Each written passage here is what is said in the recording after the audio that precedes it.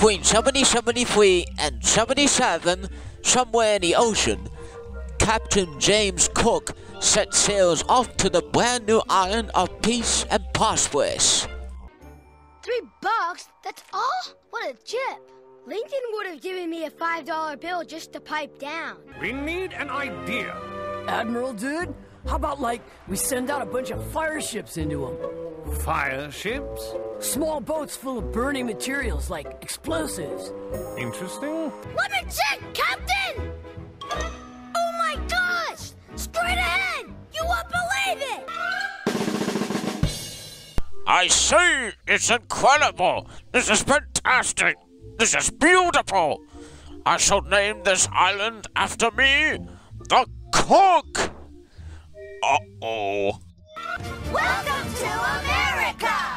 When he arrived again in 1777, he's the one who's entered the Harvey Islands. Later became to be applied to the entire southern group.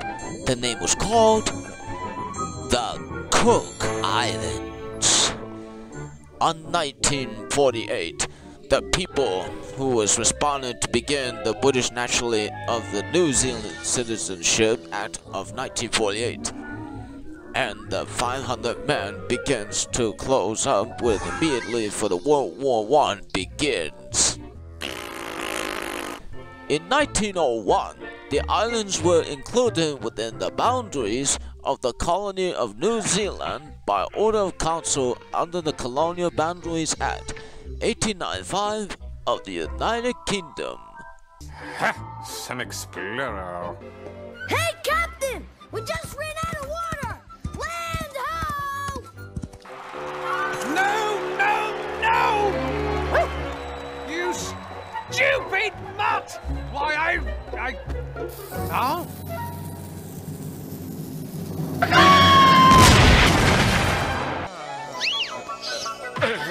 Yo, dude, the food court's awesome. They got chimichangas on a stick. Want a bite?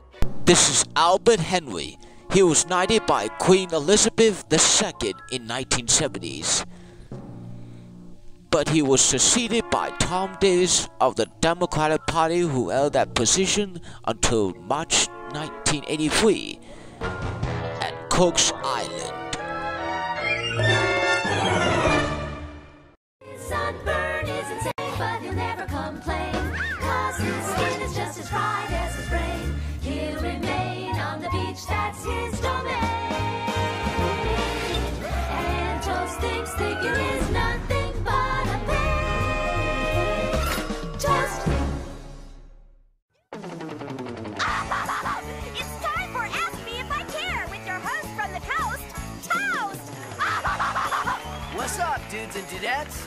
Awesome! I'm Toast, and this is Ask Me If I Care. It's great to be here, Mr. Toast, my old friend. I never had the chance to spread the word that the Indians were captured by the greedy Governor Ratcliffe. He was the king of the United States, who was the crime. You're king of the hot dogs? Yeah, now, juicy. As for pilgrims in Plymouth, I hold the voucher that George Percy replaces me as the president.